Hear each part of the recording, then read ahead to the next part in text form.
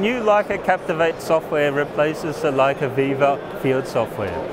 And with this new generation of software, we've focused on three key things. First is the user experience.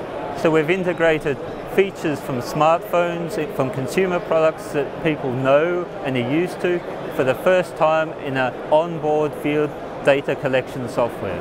You'll be used to swiping, selecting and choosing data, choosing apps as well, and working in the field of apps.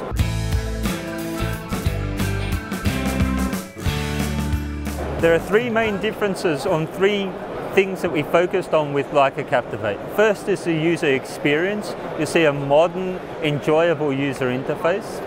Second is 3D. So we've introduced a 3D geospatial viewer which combines all different data sorts, from scanning, points, lines, DXF, images. They're all included in one view which is active. You can select the data, you can visualize the data, and you can immerse yourself in the data.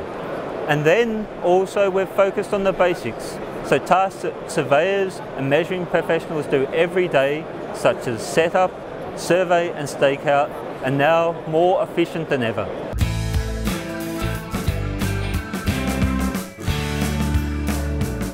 Captivate runs on the CS35 field tablet. It also runs on the CS20 field controller with a 5-inch display and a full QWERTY keyboard. And Captivate runs on our latest generation of total stations and multi-stations. The MS60 multi-station, the TS60 high precision total station, and the TS16 high-end total stations as well.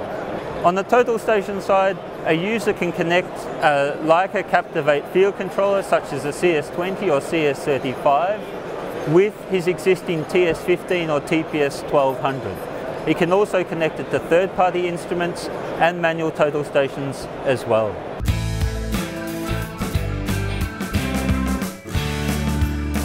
The first thing is the new user experience. You have touch technology, swiping as you have with smartphones, and we separate the data here on the top and the applications down the bottom. There's a whole range of applications. In fact, over 50 applications are standard, and there's a lot more available to download. So this is a Windows 8.1 tablet. We also have the CS20 field controller, which is running Windows EC7. We don't support Android at the moment. We've chosen Microsoft and the Windows operating system. So I can select my data here, and for example, I can send it via the cloud and via our secure servers with Leica Exchange to the office. I can also download the data from the office straight into the field, directly into the folder structure that I'm used to with Leica Captivate or any of the high-end Leica products. We've also got the 3D view, and here it's really an immersive experience where we see all the data that you've collected, DXF background images, also laser scanning information, point clouds, points and line information as well. So we really believe that 3D is not just the future, but it's also today. People with an engineering experience in engineering surveying or in high precision works, in BIM, in rail design, in road design also, they understand that the third dimension is just as important as the second dimension. So on the total station, we also add imaging. The imaging can be transferred at a high resolution onto the tablet or onto the field controller, but imaging is important for both image-assisted surveying and image-assisted or image documentation. I can use the image to rotate and move wherever I want, and I can also measure and store an image when I measure a point. So on the total station side, first of all and most importantly is that we've got Leica Captivate running on board. So we have a large 5-inch display with high resolution, so you can really immerse yourself in the data. You have access to the data via SD card or USB stick, And most importantly, with the TS16, the TS60 and the MS60, we've introduced a new generation of automation.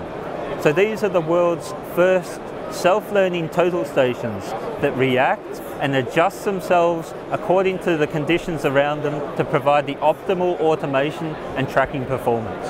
So with self-learning, we mean that the system adapts to the environment around it.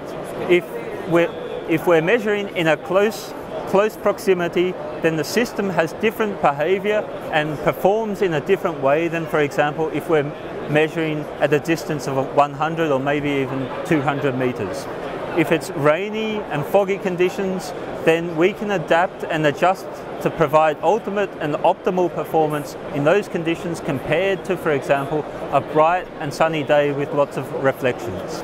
This is still a passive system which doesn't require a powered target, but it provides the ultimate in automation performance.